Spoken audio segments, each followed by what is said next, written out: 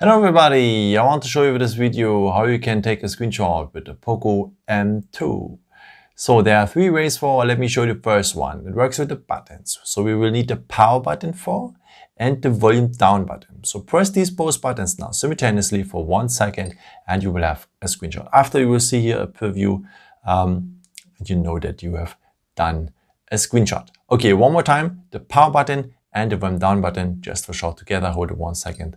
And then you have a screenshot. And if you tap now on the preview, you're also able to edit this screenshot. And maybe you can crop here a part. If you just want to have the picture from a website or text or something else, you can have it with that. And after you can go here on save, and this crop part will be part of your gallery. So there's a second way to take a screenshot by just scrolling down a second time, and then you will have here an icon for a screenshot with a scissor.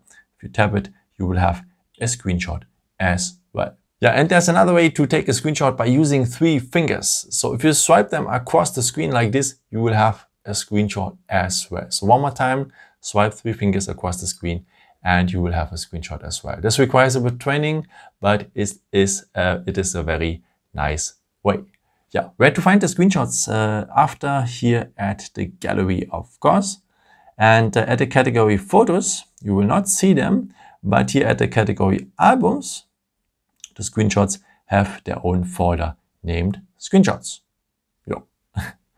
I hope I could help you with this video and answer your question. And yeah, maybe if you want, you can leave me a nice comment or give me some thumbs up. That would be very helpful for my videos. Thank you so much for. And I've created also some other videos if you're interested in, or maybe just subscribe me. It would be really a pleasure to see you again. And yeah, maybe until next time. Ciao.